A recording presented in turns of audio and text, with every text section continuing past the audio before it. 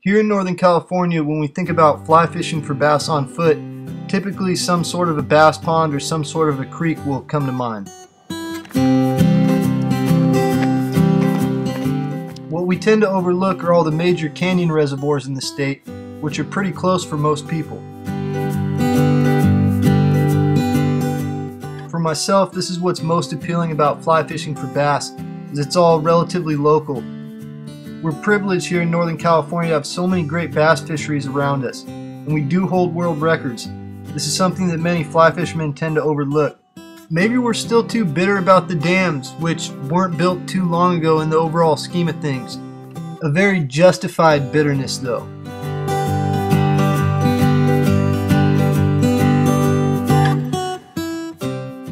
But the solitude out here is very appealing in comparison to the pretty chaotic environments on some of the rivers these days.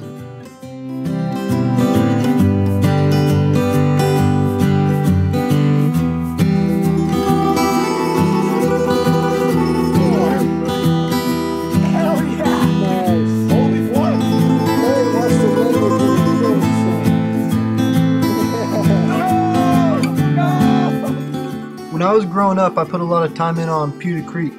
Peewee is a tailwater fishery that comes out of Lake Berryessa.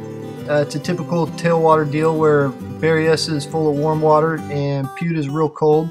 So when we had slow days for trout out there, sometimes we'd head up the road a little ways and go to the lake.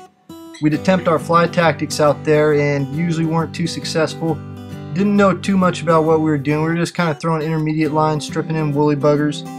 We'd catch fish here and there, nothing too much, nothing really worth going out there specifically for. It was just something we'd kind of do on the side. Knowing what I know now, we could have had a heck of a lot more fun back then, so that's why I want to get this information out. Might be able to turn some slow trout days into great bass days. Now I'm not pro dam at all, but most of our trout and steelhead rivers out here are tailwater fisheries like Peewee Creek and Berryessa. So this type of stuff is a real viable option for a lot of people. Bass can make for a great plan B.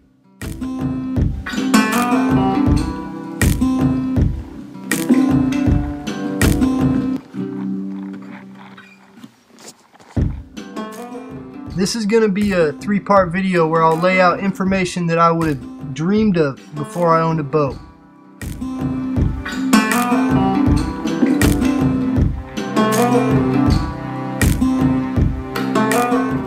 This is part 1. Part 2 I'll focus on topwater fly presentation and structures to fish.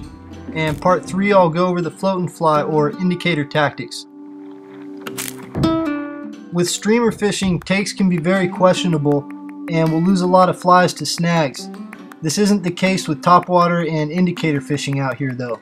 These two methods alone will have you covered for 12 months out of the year.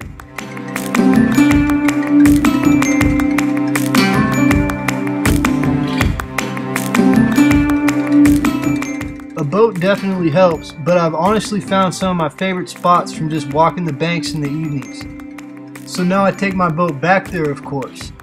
As far as rods go, 6-weight 9-footers are my favorite. You can get away with anything from a 4-weight to 7-weight though. Very few snags out here, so the lighter rods can be a lot of fun. Real high quality rods and reels aren't too important for this kind of stuff, especially the reels because all the fish are stripped in anyways. One of the most important things, boat or no boat, is to have a real quality fly line and one that's balanced out properly on your fly rod. Sometimes uplining does good, so a 7-weight line on a 6-weight rod. Nymphing weight forward lines are usually pretty good, but my favorite are the Rio Outbound shorts. These lines do me real good and no need to upline for them. The next most important thing is a good stripping basket. These can be easily made or found in most fly shops.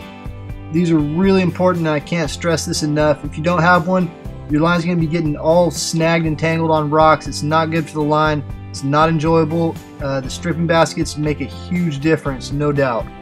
Wear some good boots. I'm not setting a good example by wearing flip-flops in this footage. The next most important thing to consider is the time of day that you're fishing. You can hit a great topwater bite all day long, but there's usually prime windows Sometimes they're as short as a half hour, other times they're as long as 3 hours to 4 hours plus.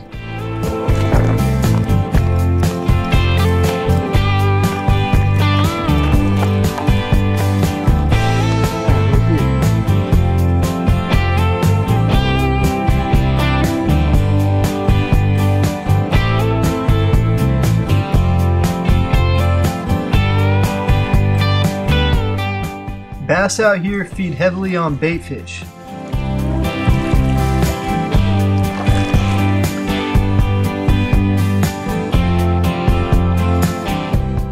As far as flies go for deep canyon reservoirs, my favorites are diving baitfish patterns. White's always my go-to color. Some of my favorite patterns out here come from the company Delta Bass Bugs. They're an independent, family-owned tying business. They do amazing work with balsa wood. Very light flies, yet they're bulky. My favorite flies from them for the deep canyon reservoirs are the Pultz Popper bullet-headed slider and the deer hair divers in the tan slider and tan diver. They can be purchased at deltabassbugs.com and they're very reasonably priced. Pole dancers are another top fly that can be found in most fly shops. I like the smallest ones, the number 2. Favorite colors are rainbow and brown and white. Watch your back cast with these though. They're really expensive and the rocks will jack them up.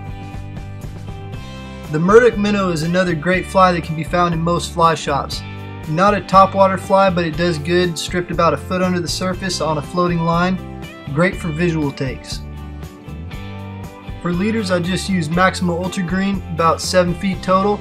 First half of the leader is 20-pound test, second half is 10-pound test with the lefty crate loop knot to the fly.